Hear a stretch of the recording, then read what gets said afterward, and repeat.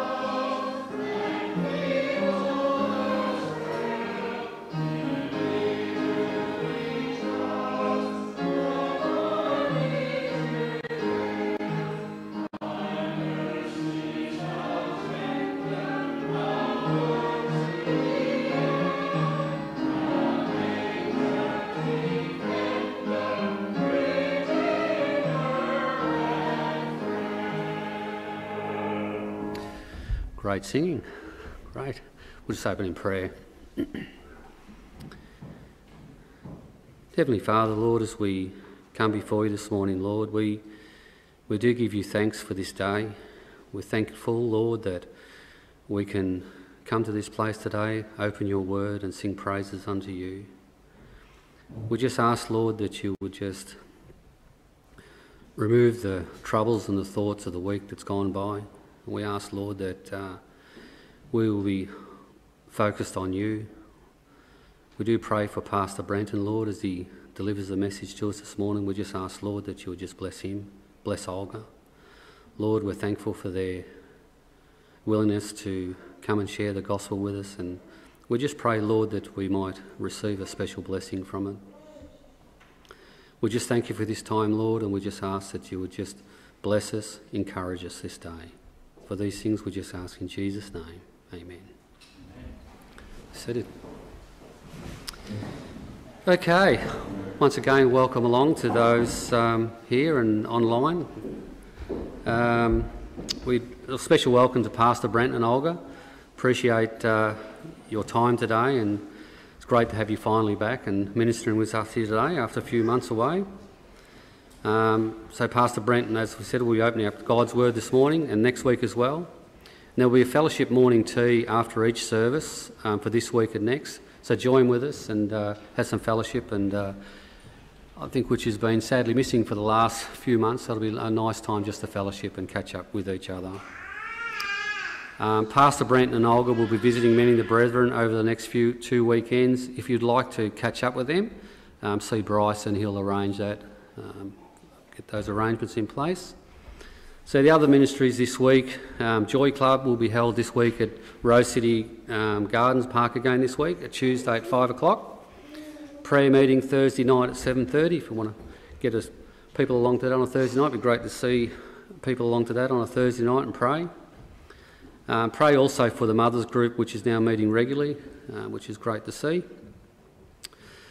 Reminder that there's also an online broadcast for children's Bible lessons from Hannah and David Young on our church website. So go to the church website, click on the link, and if you want to have some children's Bible lessons. So this Friday the 12th at 6:30 there'll be a barbecue evening for the youth and young adults at the Rose City Gardens. It's a great opportunity for young people to get together and also invite a friend along as well. Pastor Brenton will be giving the devotion. David and Hannah will send out an update on the messaging service for young people this week. Please also continue to pray. There's been a lot of talk about this pandemic bill that the Andrews government is trying to push through Parliament. We're asking people to pray about that, to email and petition the crossbenchers. I don't know whether email and petitions work, but certainly the power of prayer works. We need to be praying about that. It's not good, it's wicked, and we need to pray against it, and we need to see some change there. So that bill will be discussed apparently in Parliament on the 16th and to the 18th of November, so really need to be in prayer for that, and yeah, hopefully it'll be overturned. So this time I'll just ask the gentlemen if they want to come forward and take up the offerings.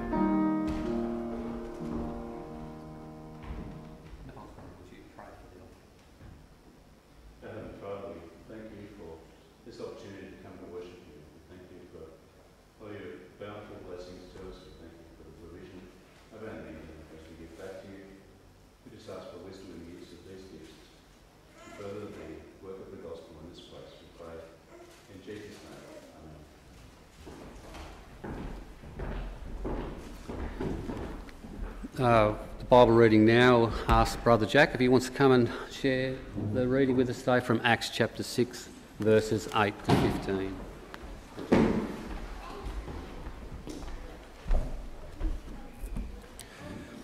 Acts chapter 6, and we read verses 8 to 15. And it says, "And Stephen, full of faith and power, did great wonders and miracles among the people. Then there arose certain of the synagogue, which is called the synagogue of the Libertines and Cyrenians and Alexandrians, and of them Cilicia and of Asia, disputing with Stephen. And they were not able to resist the wisdom and the spirit by which he spake. Then they suborned men which said, We have heard him speak blasphemous words against Moses and against God. And they stirred up the people and the elders and the scribes, and came upon him, and caught him, and brought him to the council, and set up a false witness, which said, This man ceaseth not to speak blasphemous words against this holy place and the law. For we have heard him say that this Jesus of Nazareth shall destroy this place, and shall change the customs which Moses delivered us. And all that sat in the council, looking steadfastly on him, saw his face, as it had been the face of an angel." And that's the word of God. Thanks, Jack. Okay, open the hymn books again to hymn number 49, and we'll stand to sing this, and then we'll ask Pastor Brenton to come and share the word with us. So hymn number 49.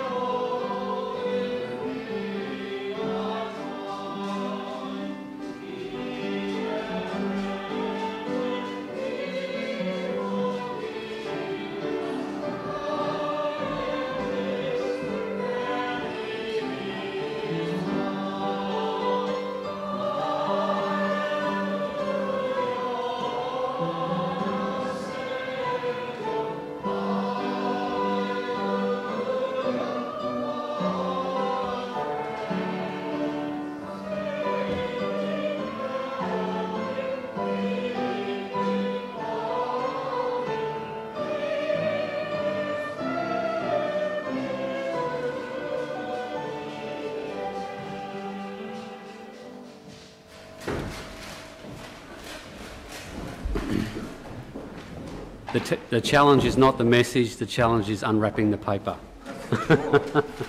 And apparently there's going to be a test at the end, so make sure you listen. We always have trials. Trials and tribulations. Trials and tribulations. Well, thanks for putting up with me doing all of that.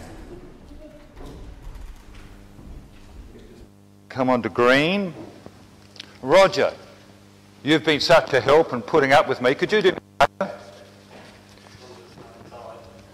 It's hard. Could you give out those Bible verses to some people that can read for me?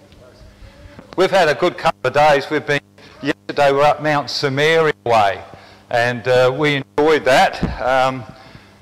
But up in Mount Samaria, there's a large area of forest, and I believe there'd be some birds up there, and probably the superb lyrebird. Has anybody seen them up there?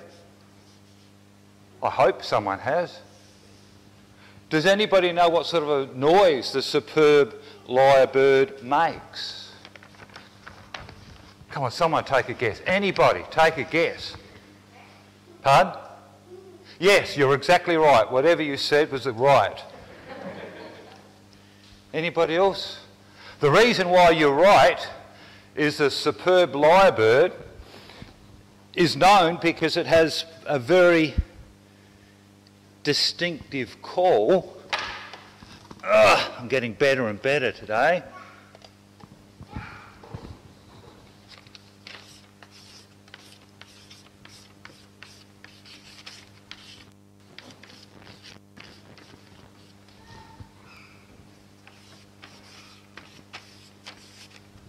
It has a distinctive call, and I really don't know what it is. But I do know that they mimic. So if they could hear Roger up the back on his earth moving, they'd be trying to mimic that. Or someone on a chainsaw, or Josh or one of the children calling. I'm told they even mimic school bells. So the lyrebird's like that. But I don't want to talk about that bird.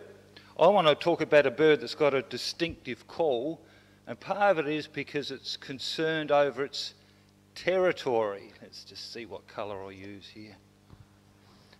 So it wants to mark out its territory.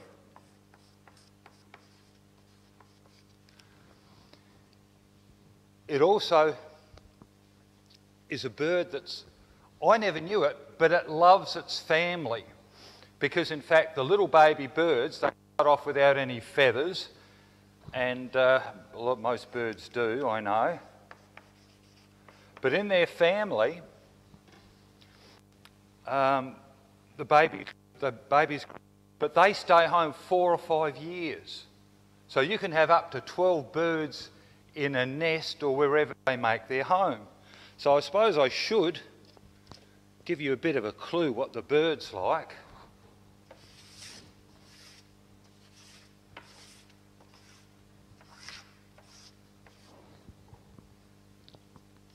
Can you imagine staying home and then looking at all these birds, looking after their brothers and sisters and feeding them and looking after them all of this time?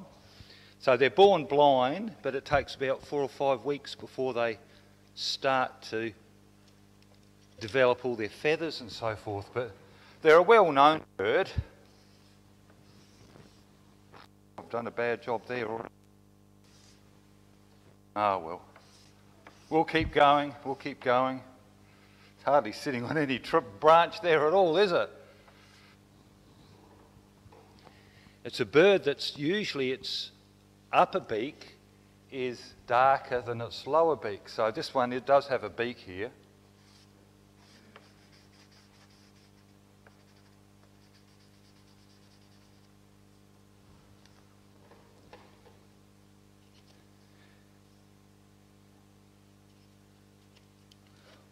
Any thoughts what sort of bird it's going to be? Oh, I know. It doesn't look anything like the picture. Yes, that young man back here. I'm not going to say for a minute, all right? But it does have a distinctive call, and kookaburras are like that. Where does this tree live? Where does the bird live? They often live in hollows in trees. They live in the sides of riverbanks. They sometimes live in termite mounds.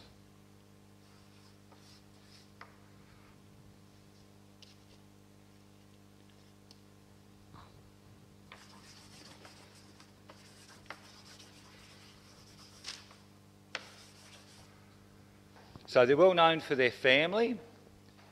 They have a particularly good home life. They live in riverbanks. You're absolutely right, it is a kookaburra. Because what do they eat? Does anybody know what kookaburras eat? Some will say goldfish. And they do. Sausages if they could get them.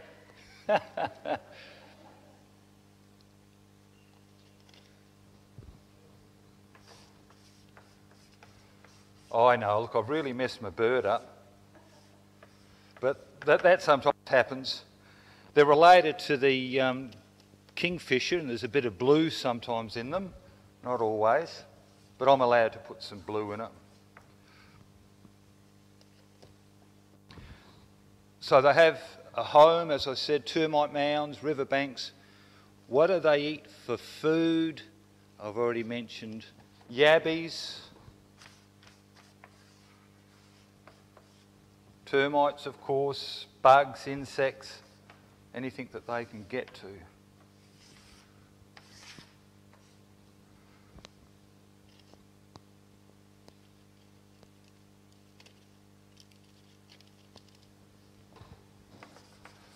I know I'm not very good at this, but there's one thing about it. I enjoy it.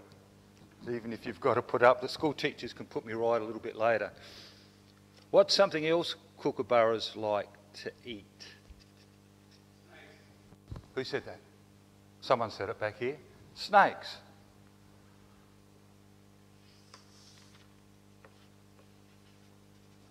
It's not a very good snake. And you're looking at that one upside down because it's a red-bellied black snake. You can see that.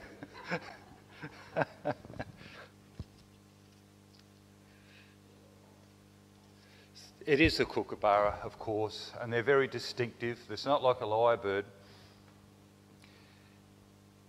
Did you know that Christ also puts out a distinctive call?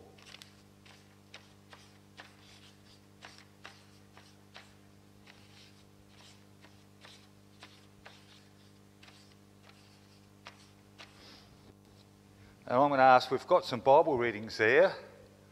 Have you got them all, have you, Roger? Matthew 9:13. Who's got that for me, please? Yes, please.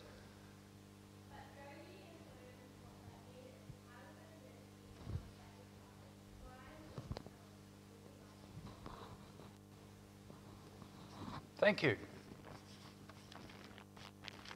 It's a call to salvation. Calling sinners, people that are lost, people that are filled with anguish and separation from God to salvation, to peace with God. Christ gives a call to salvation, and it's open to every one of us. That's really good. What about Matthew 4:19, please?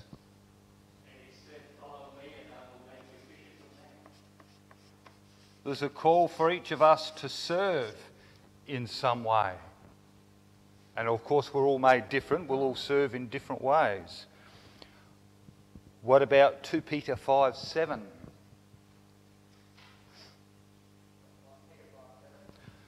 That'll do. That'll do better.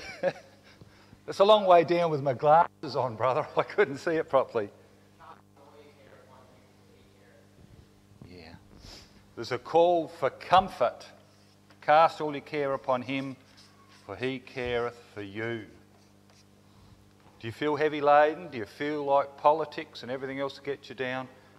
Christ says, cast your cares on him, because he cares for you. There's also another call, and that's in John 10:27.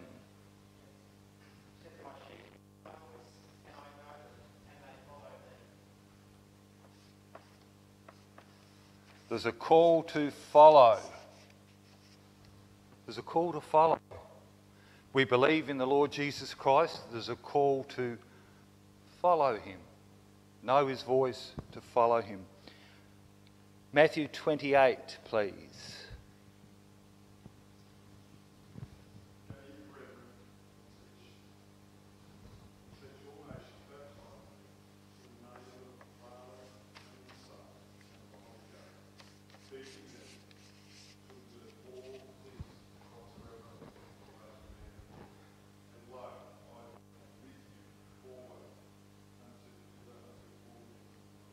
Amen.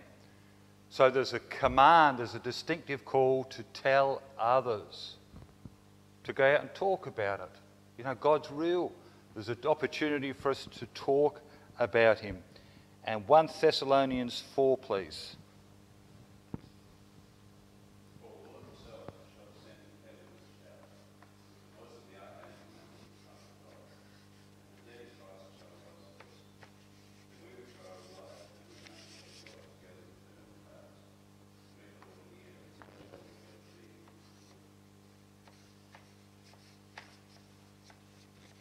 Oh, I'm getting squiggly at the bottom there.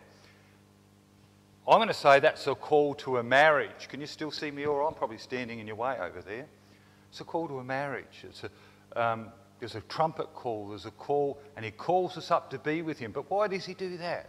Because he wants to give us a new body. He wants us to enjoy a marriage supper, a marriage between the groom and the bride.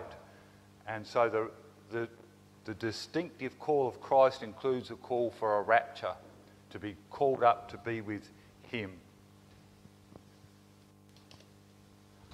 I feel pretty pathetic with my drawing, but you know what? I still enjoy it. Now, does anybody know what sort of sound the lyrebird makes? Can anybody make the sound of a kookaburra? Yes, that man there. That's it. That's it.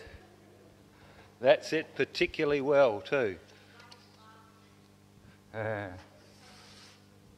When you get older, you get used to people laughing at you. So that all works out. That's supposed to have been an eye there. And they do have a lighter spot behind it. And the feathers come out and around. Tail feathers can go up.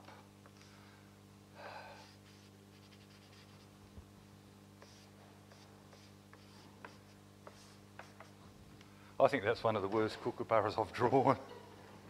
But I don't really mind, because they're a fascinating animal and they do put out a distinctive call, and it reminds us that Christ puts out a distinctive call to salvation, to serve, he comforts us, to comfort us, to tell others, to a marriage and to a rapture. And now the gentleman back here knows why I brought the rag with me.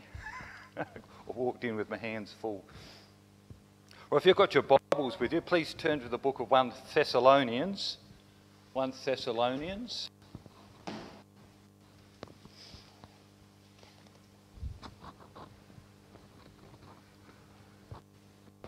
Chapter 4.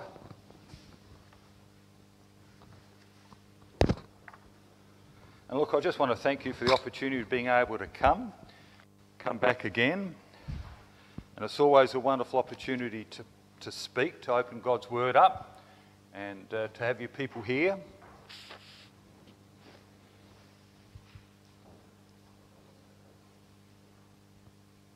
(1 Thessalonians chapter 4). But before I go into that, some would well remember back in 1995 to 2007, there was a Left Behind series, and there were some books that were the best sellers.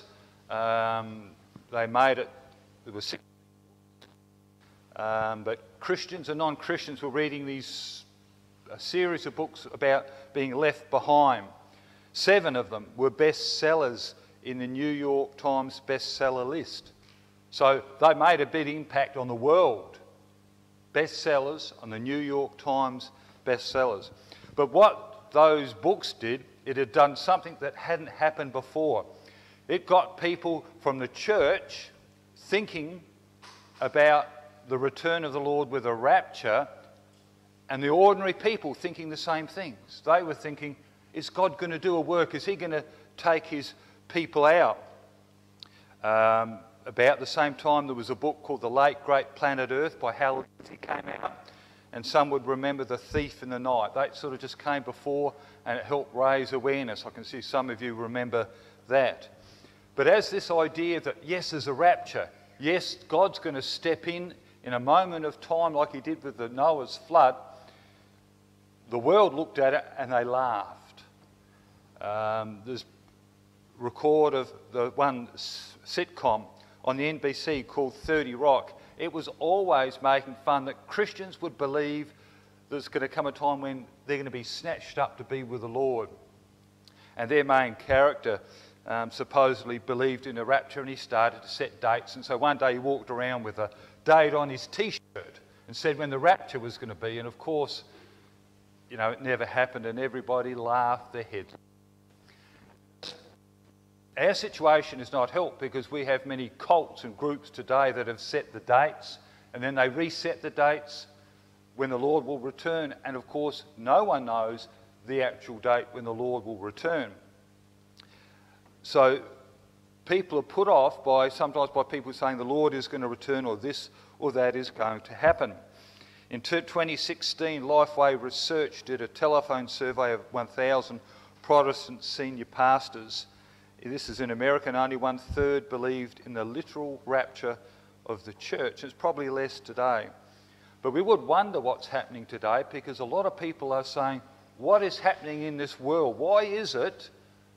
And especially you can feel it here in Victoria. I know we've lived interstate, and it's not as intense as here in Victoria. The world is changing. We can see things that are changing rapidly around us, and Christians and non-Christians agree with that. They say, has the world changed forever? We wonder what's going to happen. The Bible tells us what is going to happen. China, especially for us, is both fascinating and scary at the moment. They've put a lot of cameras all through their cities. They've got facial recognition. They're tracking where people go, what they're doing. And of course, we've got that now already with our telephones and so forth. We've got tracking more than ever before. China have put in a merit system. So if you're a good Communist Party person, if you're supporting the government, you get the benefits. But if you're a Christian, if you're someone that believes in God and you're saying, oh, I want to hold to this, then there's penalties. Your children may not be able to go to school or university. You may not be able to go onto the public transport system. You won't get the job, or if you do, it'll be the lowest sort of jobs. We're starting to see that happen in a lot of ways in our society today. There's distinguishing ways of penalising people. Christians in China are penalised especially by not being able to get work, their children not being able to get the right schooling. As I said, the survey of pastors showed that pastors, well, especially those under 45, were less likely to believe in a pre-trib rapture and more likely to believe that this calling up of the saints is going to happen the very time when Christ returns. In 2014, the Left Behind movie was remade with a fellow called Nicolas Cage as the main actor. Now, I saw it a few weeks back with our grandchildren. My wife said, let's see something, if we can, from the Christian TV, and we saw that. Oh, there's some good things about it, and there's some that I wouldn't say are quite so accurate. It's probably almost taken from a non-Christian's point of view, because one of the things they didn't do was open up the scriptures and say why they held to it.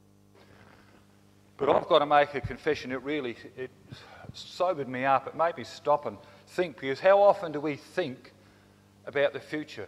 You know, if I was to say to you the rapture's going to happen this afternoon, you'd laugh at me and say, oh, it's never going to happen this afternoon. But the Bible says he's going to come at a time when you're not expecting him. And if you don't expect him to come this afternoon, it may well be. So the Bible would have us always to be ready and watching. We're to be ready, we're to be watching and looking for him to return. And as I said, it sort of really shook me up a little bit just to see it. Some say, oh, look, there's nothing we can see in the Bible even to support a rapture. There's especially nothing in the Old Testament to support the saints being caught up to meet the Lord in the air. But then they forget that the church age was a mystery to those... the church age was a mystery to those... I'm saying it around the wrong way, aren't I? Yeah, all that was happening, the church age was a mystery to the Old Testament saints. But we do see Enoch. He was walking with God and God took him. We see a sense of Elijah. He was snatched up to heaven in a fiery chariot. They ignore the beautiful picture of a Jewish marriage with the bride waiting for the groom to return and to take her to the marriage feast. They ignore the type of the Feast of Trumpets. So back in between 1995 and 2007, there's been a swing away. A lot of people don't hold to the rapture generally.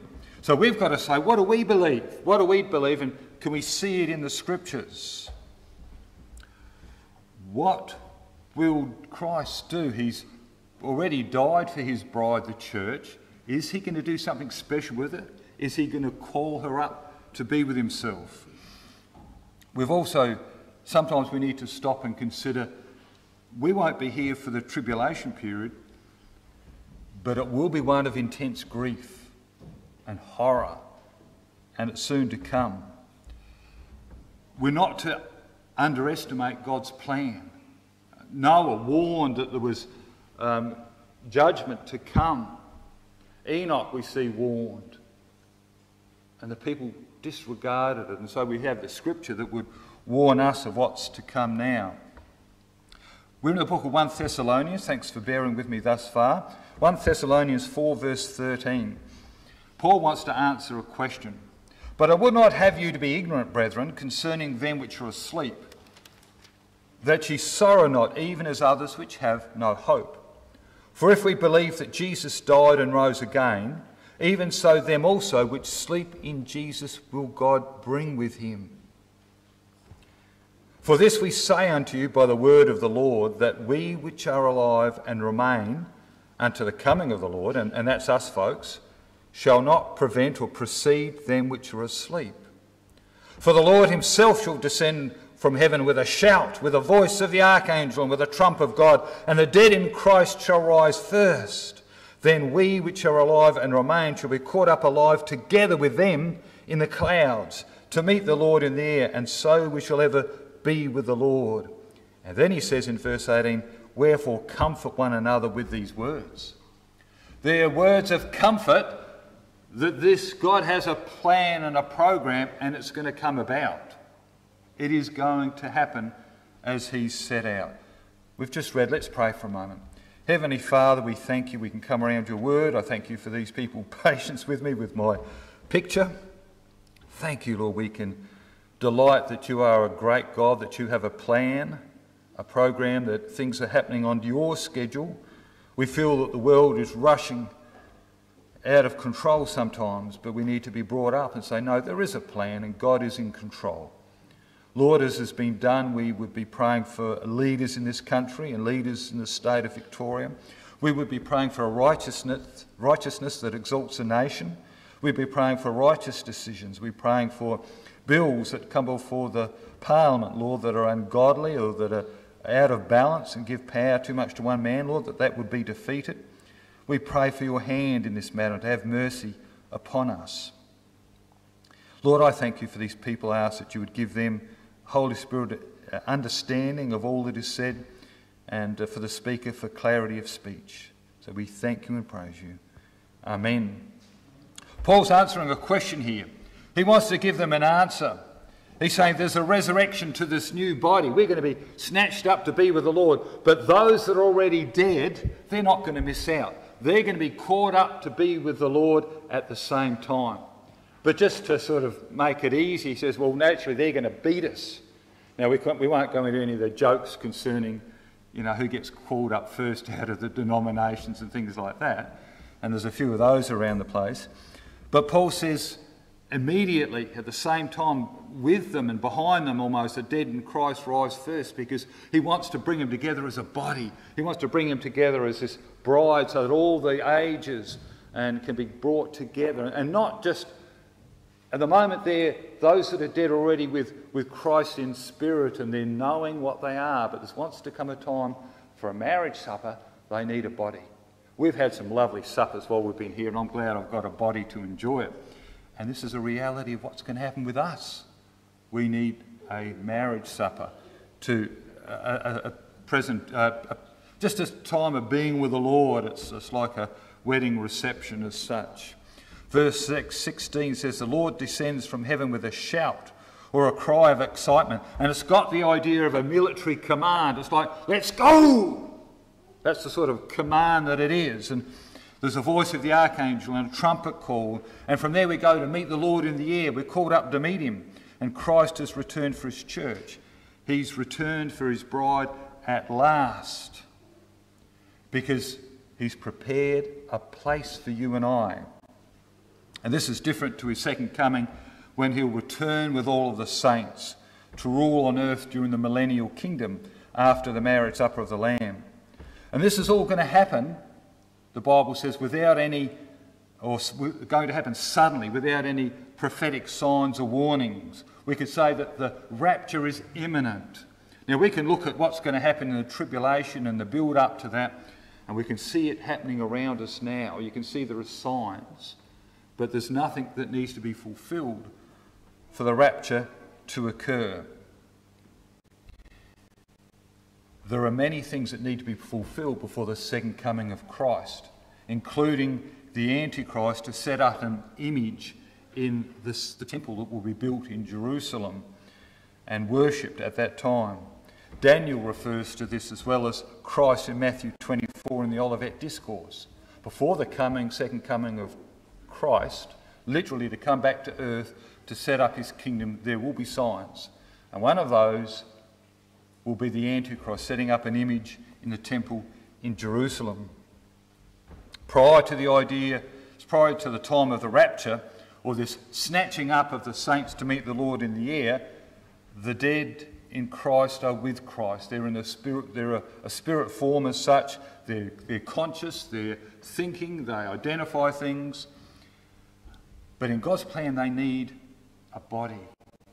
Now, I've spoken with people in hospital over the years, and some think, oh, heaven's going to be lovely. We'll be floating around like little spirits, and sitting on clouds.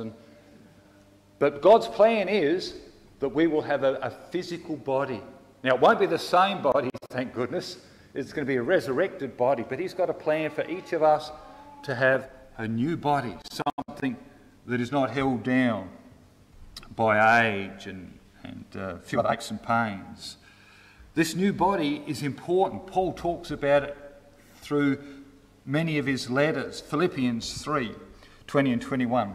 For our conversation is in heaven, from whence also we look for the Saviour, the Lord Jesus Christ, who shall change our vile body, that it may be fashioned like unto his glorious body, according to the working whereby he is able to subdue all things unto himself.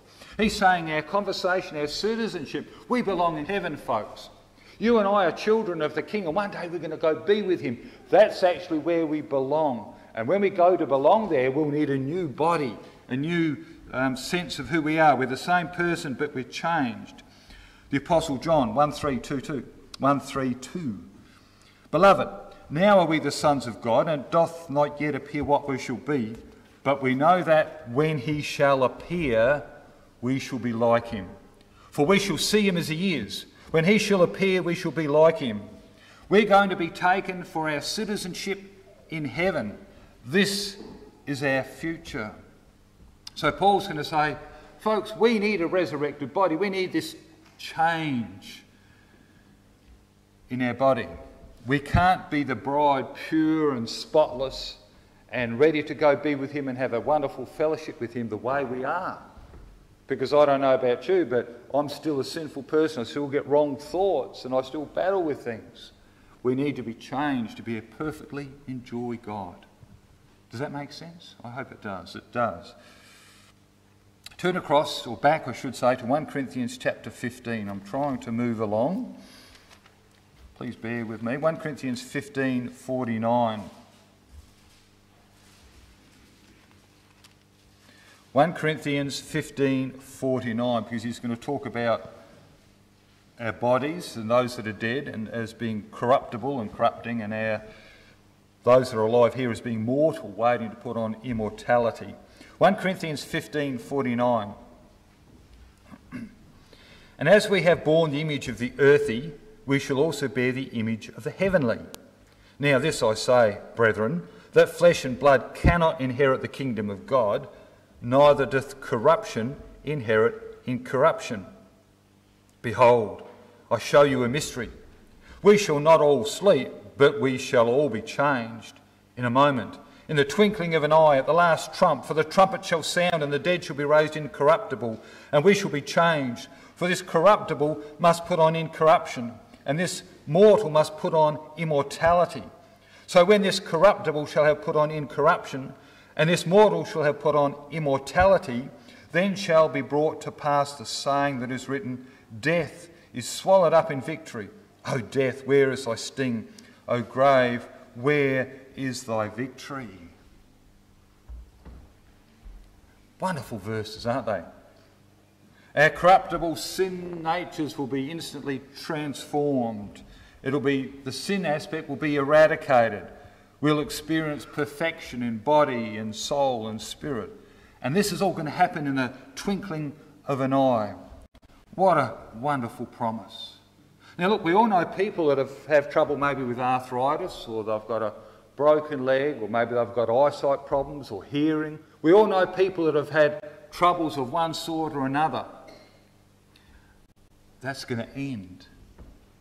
We're not going to have that in heaven. Look, some people might say, oh, how is it important? Is it to have a new body? Well, you ask someone that's blind, or you ask someone that's got arthritis or a crippling back injury or migraine headaches. You ask them. It's really important. It's really going to be wonderful to be free of that, to go to a marriage supper with the Lamb, to be the bride of Christ. Don't say this won't affect you. Don't say, well, this is not really that important, because it is important when you get a look further ahead in this life. This will affect each one of us that are here. Paul says it's a mystery. Verse 51, behold, I show you a mystery. But he's saying there's going to be a coming generation that will not die or sleep, that are going to be changed in an instant. Verse 51, behold, I show you a mystery. We shall not all sleep, but we shall all be changed. It's going to happen in the twinkling of an eye. And this snatching up is necessary for the church-age saints to become a beautiful corporate body, to be put all together. So you'll be able to perhaps mingle with some of the other saints that have down through the ages. You know, John Wycliffe or Tyndale or Huss or whoever some of your heroes were, or Eliot, or we can just go back in time, or the Apostle Paul or John or any of those.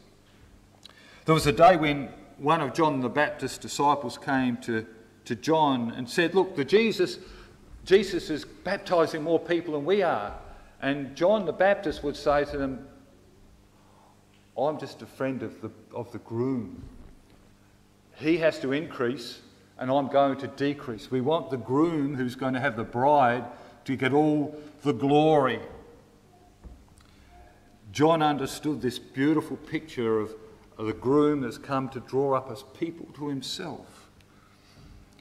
And that picture of the Christ and his bride keeps popping up through Scripture. Paul told the Corinthians he had a godly jealousy over them. He wanted them to come and be presented before God pure and chaste. He wanted to present the Corinthian church as a wonderful church.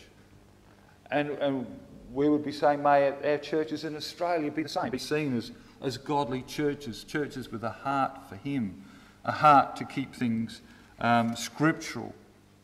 He was jealous. Paul was jealous over the Corinthians, and he viewed them as a bride of Christ. Ephesians 5, we use it in weddings often. It talks about the picture that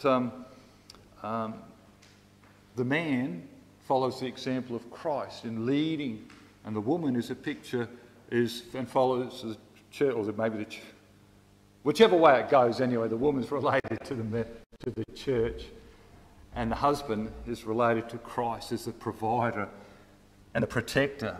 Revelation 19, 7 and 8. Let us be glad and rejoice and give honour to him. For the marriage of the Lamb is come, and his wife hath made herself ready.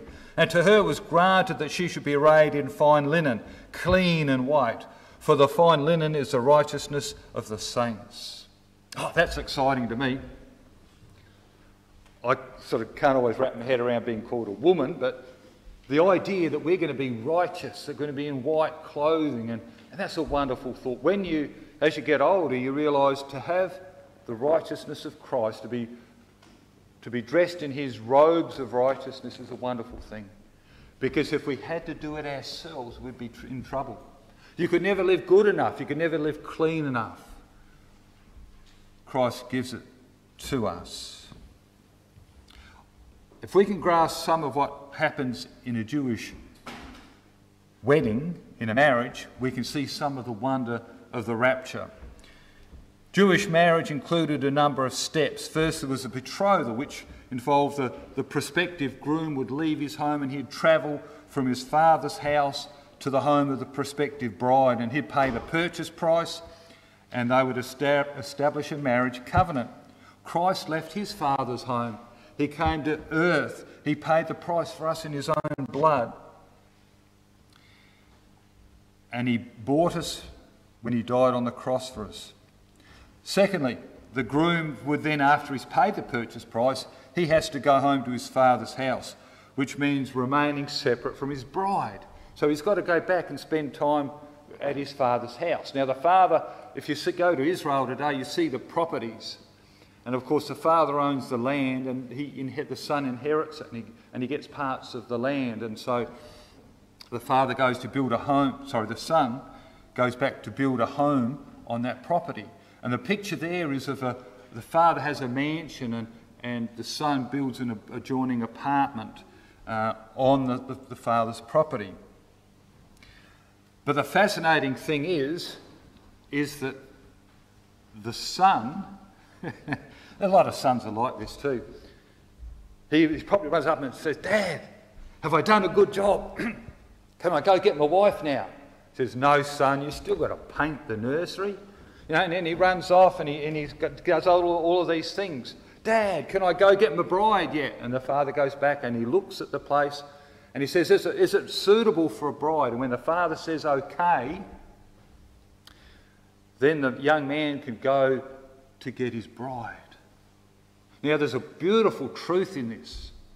The Jehovah's Witnesses would say, the Lord Jesus is not God. If he was God, he would know when he was coming back. The Lord Jesus said, no one knows the day or the hour, not even himself. Not even himself. So the Jehovah's Witnesses, therefore he can't be equal with God. But what Christ is doing is he's simply saying, I'm following this picture of a Jewish marriage.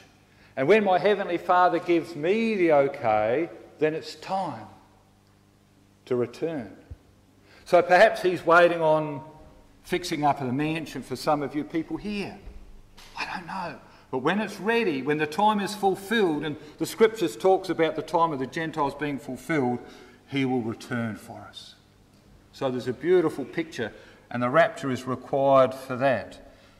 Mark 13:32. But of that day and at that hour knoweth no man, no, not the angels which are in heaven, neither the Son, but the Father. And when the man did return, he would turn to be singing and dancing, but as he came there'd be a shout. And the bride was probably, what's that noise? And yes, he could hear him coming, there'd be a shout, and then he'd appear very soon after that. And so we're called to be ready. We're waiting for a shout. We won't have time to change anything because it'll happen so quickly. But there'll be that shout first of all. His coming will be in a twinkling of an eye. I think I said a twinkling. And then fourthly, he will return, this Jewish man will return to the groom's father's house to consummate the marriage and to celebrate the wedding feast for the next 7 days. So they go back and they're locked up, and usually in the Jewish perspective, she remains in her bridal chamber for the next 7 days. And perhaps this aligns with the 7 years of tribulation on earth from which the bride is protected from. So if we use the Jewish picture, then there's got to be a rapture. There's got to be a time when God will send his Son down to snatch us up to be with him. We've seen in 1 Thessalonians, though, that the believers meet Christ in the air. At Christ's second coming, when he comes to set up his kingdom, there's no meeting. Zechariah 14 tells us that all the nations are raging against Jerusalem, and Christ returns and sets up his feet on the Mount of Olives. If we're alive at the time of the rapture, we're going up. Hallelujah. We're going up. And those left behind will be perplexed. They'll be saying, what's happening here? And folks, I should just, as a sideline, the devil knows this. Have you ever seen any of the movies where we're seeing people disappear and the devil has got reasons for it? Maybe it's aliens zooming them up or whatever else it might be. You know, we're seeing precursors of it because the devil likes to get in with his thoughts. At the second coming, the entire world will know that he's coming, and they'll see him coming. Matthew 24:30. And then shall appear the sign of the Son of Man in heaven, and then shall all the tribes of the earth mourn. And they shall see the Son of Man coming in the clouds of heaven with power and great glory. That's Christ's words in Matthew 24. Revelation 1:7.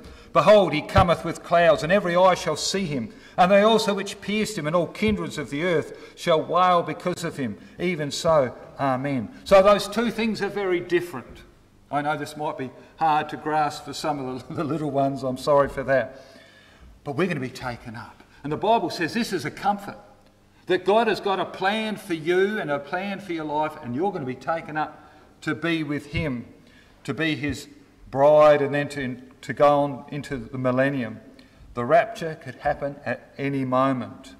The second coming, before that comes, there'll be the Antichrist, will be set up his image in the temple. Some will say, but Christians have always suffered tribulation down through the years. Why should he take his church out? Why shouldn't they suffer through this tribulation period? Why should they be any different? But Christ's plan is to gather us all together. And he doesn't see us as being sinful and needing any purging. He wants to gather us all together to be with him for this special occasion. 2 Corinthians 5. For he made him sin to be sin for us who knew no sin, that we might be made the righteousness of God in him. So he's going to call this group of people up in righteousness to be with him. After snatching of the bride, Israel takes the centre stage. She's prepared for the tribulation, for the reign of Christ to follow. We don't deserve that. We're blood-bought. We're taken out, and Israel is then the centre of the tribulation. We're living in an age of grace. Christ said that he will build his church, and his church will be built. God's program will continue through the tribulation and then on to 1,000-year reign of Christ. Folks, we've got a lot to look forward to. We've got a lot to be thankful for. And part of it is, I wouldn't have designed it like this idea that we're going to be caught up to be with him. If that happened, are you ready? And if I said at the beginning, if you knew it would happen this afternoon, would you be ready? Is there someone you need to speak to? Because he said he's going to come and you're not expecting it. Let me read again the words of Paul to the Thessalonians, because he's going to finish with, this is an encouragement. But I want to just, before I do that, ask the question, are you excited that when this happens, that in fact we will see Christ face to face and we'll be with him? This is a wonderful, wonderful thing. And the plan of all the saints of all the ages coming together. 1 Thessalonians 4. For the Lord himself shall descend from heaven with a shout, with the voice of the archangel, with the trump of God, and the dead in Christ shall rise first. Then we which are alive and remain shall be caught up together with them in the clouds, to meet the Lord in the air, and so we shall ever be with the Lord. Wherefore, comfort one another with these words. So Paul understood this teaching to be a comfort, and so should we. And we're living at a time when there's turmoil and uncertainty around us, but folks, God is still on the throne, he's in control. We have a sure hope. May we comfort each other. May we comfort each other. These promises are a comfort. Let's pray. Heavenly Father, I thank you for the patience of these people. Lord, I thank you we can come around your word. Sometimes it's hard to grasp, but Lord, we just look to you. You're a great God, a wondrous God. Lord, there's a great joy that things are going according to your plan. And it is true, that doesn't negate that we're to be salt and light until the time you call us up. And at this time, the Victorian Parliament certainly needs salt and light and needs people to stand up, people to be praying, people to be writing letters and doing what they can as citizens. So, Lord, I thank you. I pray your blessings also upon this church and her contact of people extending out. Lord, we think of various missionaries at this time. Lord, I'd also remember Rob Boy and pray your hand to be upon him and his getting certain details fixed up. Lord, we think of other missionaries. We will just bring them also before you. But thank you, Lord God. We pray for our sister churches across this land. We thank you, we praise you, and we love you. Amen.